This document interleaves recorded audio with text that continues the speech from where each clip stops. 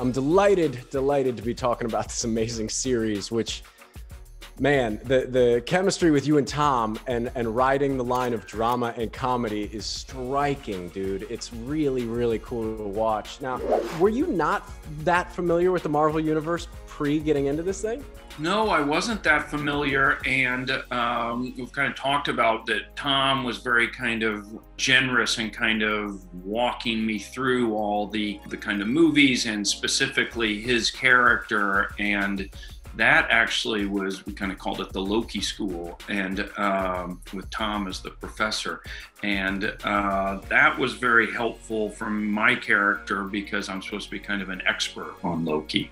Do you get extra brownie points as a dad for being part of a show like this, or is it just like, do the kids overlook this type of stuff? I think that it's going to be, yeah, definitely going to get your street cred is going to come up when you're a part of the Marvel Universe. You're working with the God of Mischief, right? What kind of stuff are you going to get roped into that you didn't want to be a part of?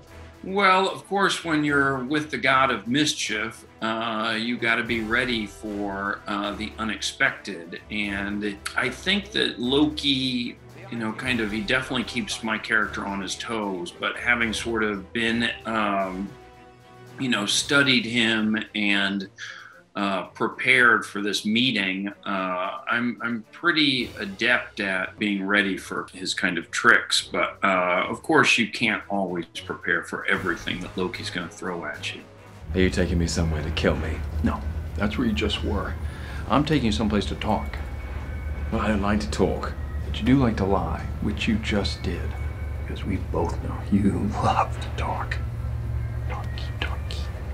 I imagine you're having a blast playing along, Tom, are you not? Yeah, we really, I think it was, you know, you never know how you're going to sort of get along working with somebody. And I think it was really, you know, the whole cast, but so much of my stuff was with Loki, and it was just, I think we did good stuff. Do we have a chance of seeing some of the other wonderful characters from the universe pop up? Can you give us anything, a little bit of a tease throughout the season of Loki? There's always a chance that something could pop up, but I think that one of the nice things about, you know, people are kind of very familiar with this Loki character is that there's going to be some kind of new aspects to Loki and seeing some kind of new colors that he's playing that I think that people are going to be excited to see.